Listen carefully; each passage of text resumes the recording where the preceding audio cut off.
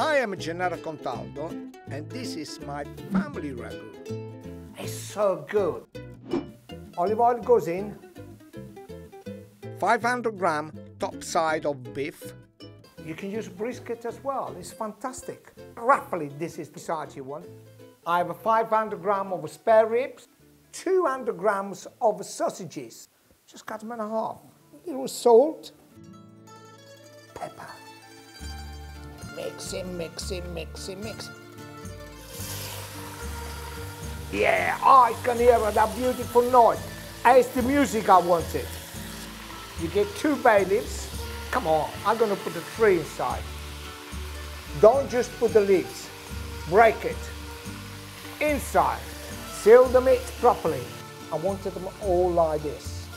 Yes. 1 onion. Yes. I got it. Don't worry if it's not too thick. The onions will dissolve it. Come have a look.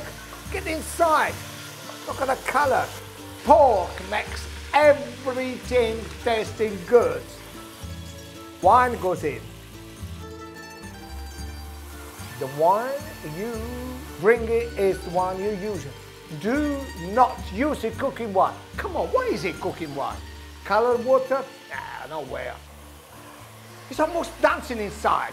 Let the wine evaporate. So what actually you do, you evaporate the alcohol. I want the onion to sweat, not to burn. Did you know what the difference between sweat and burn? Let me tell you. You need a bit of exercise, so you go jogging. What you do when you jogging? You sweat. That is a sweat. Okay. Burn, you go to a holiday anywhere around the world, including Italy. You stand under the sun and for 2 hours or 3 hours, you burn. You don't want to do that.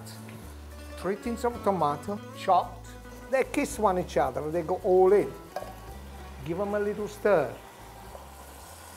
Remember, it's still on a high flame. Good.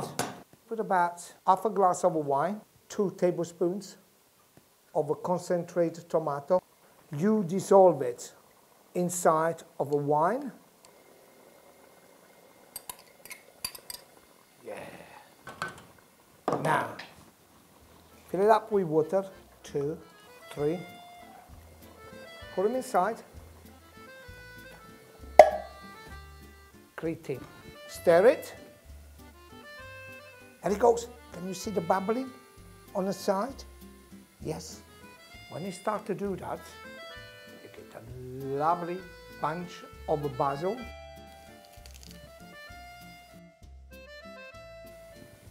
Lower the gas.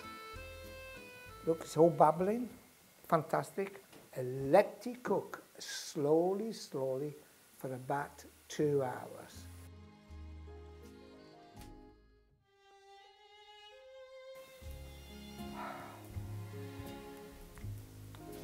Memory back. I'm not joking. I remember my mama used to do this on a Sunday lunch.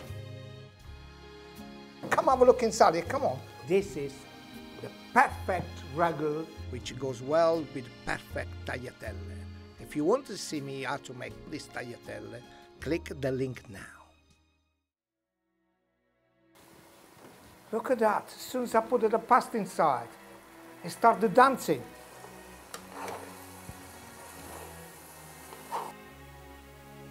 Yes, the smell bringing me memory back. I can't actually say anything. When you drizzle with the parmesan on top, it's like a bride and a groom throwing confetti on it. It's just fantastic. Drizzle of olive oil. Let's enjoy it. So delicious. Do you want some? Bellissimo!